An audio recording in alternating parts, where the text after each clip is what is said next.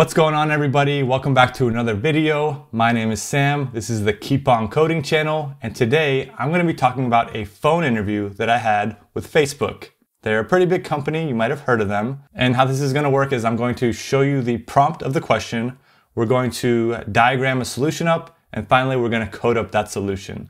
Before we start, I do want to say that this is the second half of an hour-long interview, and it was for a new grad role. And the first half was a dynamic programming problem, which is actually a problem on LeetCode, so I'll leave a link to that in the description. The problem I'm going to be going over today I thought was a lot more interesting, so that's what we're going to be going over, so let's just get right into it. Alright, so the problem that I was given was you are given a list of flight start and end times. Determine the maximum amount of airplanes in the air at the same time. And this was the example that was provided. We have 3 flights here with each of their start and end times. So the first flight takes off at time 2 and lands at time 5.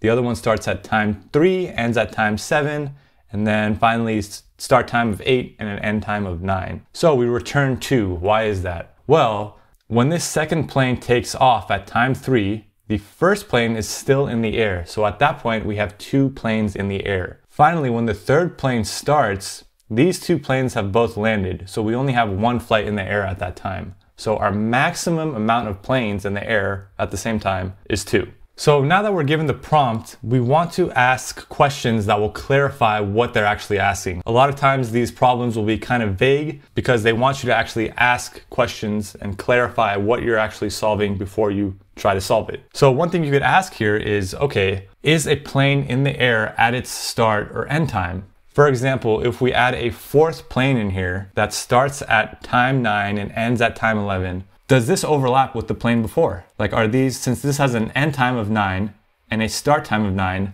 are these considered to be in the air at the same time? And the answer is no. Once a plane ends, they're no longer considered in the air. However, at a start time of 9, that plane is considered to be in the air. All right, so now that we understand the problem, let's go ahead and try and diagram a solution out. So we want to diagram this problem out using 5 flights here, as you can see on the left. So how do we want to solve this problem? Well, what we can do is we can basically simulate these flights as they take off and land and just keep track of how many are in the air at any given time. So here we can keep a list and we'll just call it flights in the air. And initially it won't have any flights, right? And the other thing we want to do is we want to have a variable here that keeps track of the maximum amount of flights that we've seen in the air. Initially it's going to be 0. So the first thing we're going to do is we're just going to look at the first flight that takes off. So that's going to be at start time 2. And we're just going to go ahead and add this to our list. And then right now our flights in the air is 1. So we're going to go ahead and update this to a 1. Okay, now the next flight is going to be here at time 4.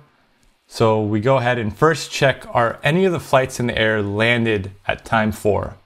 Since this one is still going to be in the air, the answer is no. So we go ahead and add our flight. Now we have 2 flights in the air. We go ahead and update our max flights to 2. And let's go ahead and cross off these flights so we keep track of what's taken off. So the next flight that takes off is going to be this one here at time 9. Now at time 9, both of these flights have already landed. So we can go ahead and remove them from our flights in the air list. So let's go ahead and add our 9 and 18. We now have 1 flight in the air, so we wouldn't update this max flights variable. So we cross that off the list. Then we go to our 10 and 21 flight. We see that at time 10, nothing has landed. So we go ahead and add 10, 21. Our flights in the air is still 2, so we don't need to update this variable. We cross this off the list. And then finally, we have this flight that takes off at time 17. Neither of these flights have landed yet, so we keep them in our list. We go ahead and add 17 and 20. And finally, we go ahead and update our max flights to 3. At this point, we have gone through all the flights in our list. We know that no more flights will be going in the air. So our flights in the air, or our max flights variable, will never be greater than 3. So at this point, we can go ahead and return 3, which is going to be our answer. All right, now before we jump into the code here, I want to go ahead and write a high-level algorithm of what we're doing. So the first thing that we want to do is we want to make sure our flights are sorted by their start time. Now, this is also something that you want to ask your interviewer is, are we guaranteed that the flight times are sorted?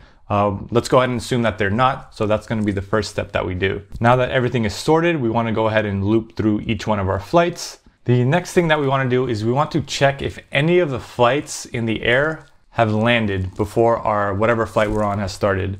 The next thing we want to do is we just want to add our current flight to the list of all the flights that are currently in the air. Finally, we want to go ahead and just check if we need to update our max flights variable.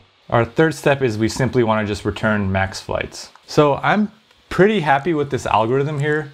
The only concern I have is at step 2A.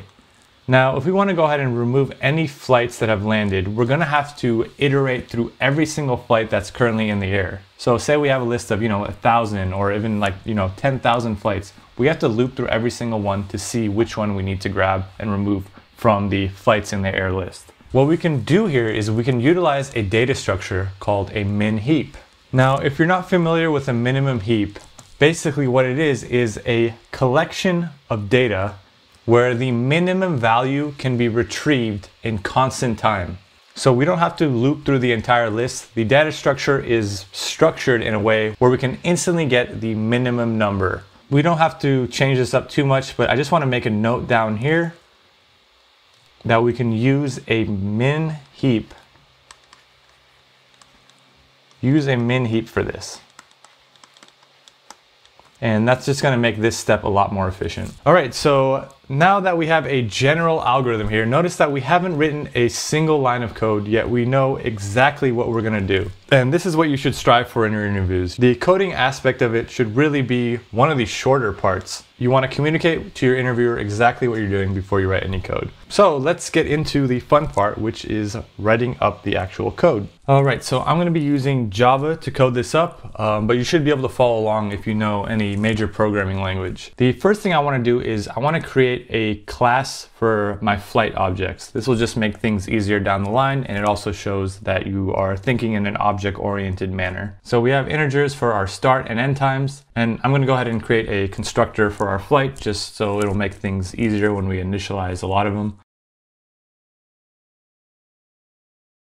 And this is going to be our main function here that does the heavy lifting of our algorithm. It's going to return an integer, and we're going to call it max planes in the air, and it's going to take a list of flights as its parameter. So the first thing we want to do is we just want to create a variable called max flights, and we're going to go ahead and set it to 0, and I'm going to go ahead and just return it here at the end just so I don't forget.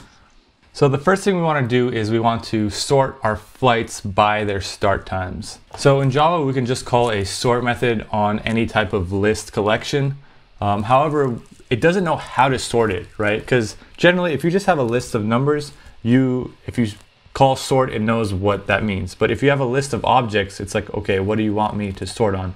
Do you want me to sort on the start time, the end time? So what we have to do is we have to provide a comparator. Now the syntax for this could look a little wonky, but let me just go ahead and paste the code here.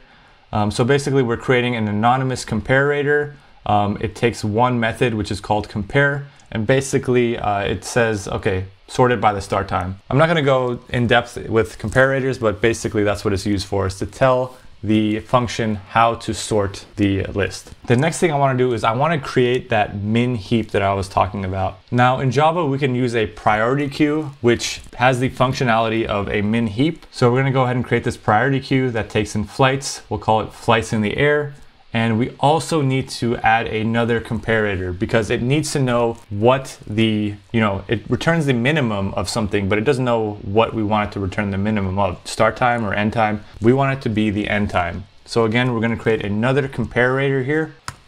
And this time it is going by the end property of flights. So whenever we query this priority queue, it's going to give us the minimum end time. All right, so now that we have that, we're going to go ahead and loop through each one of our flights. So if we go back to our algorithm, after we loop through our flights, we remove any flights that have already landed.